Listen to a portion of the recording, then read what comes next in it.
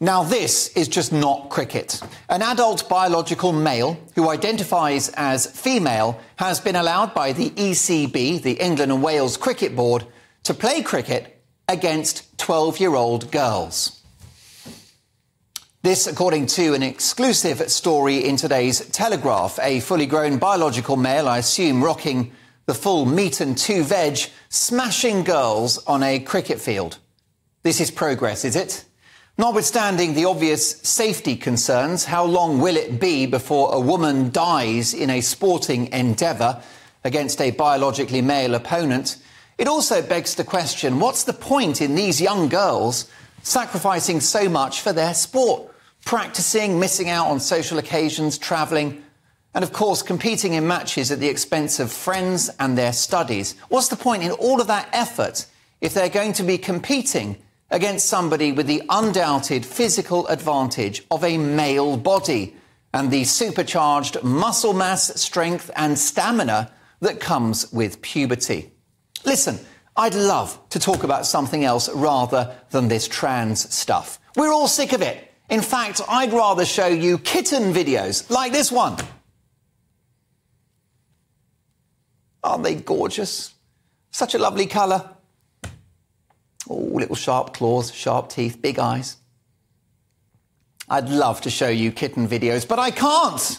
I'm not able, because this madness is no longer a culture war. It's no longer an issue affecting a tiny minority of the population. Our society is changing dramatically, and women are starting to look like an endangered species. So we've got to talk about it.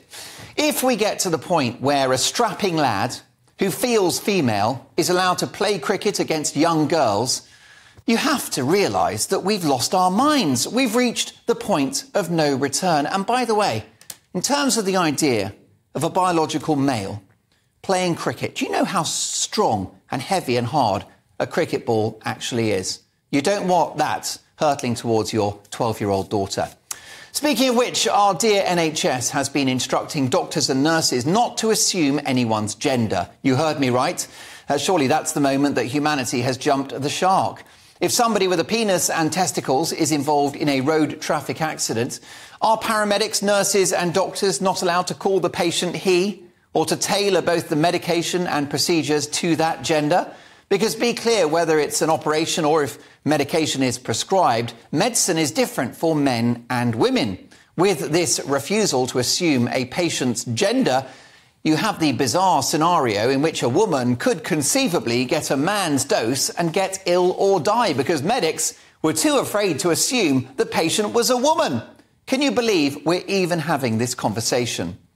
Every day we witness another assault on women's hard-fought sex-based rights. Every day we see an assault on our language through compelled speech, forced to announce our bloody pronouns, which unwittingly makes you a signatory to bonkers gender ideology, which says a man is a woman and a woman is a man.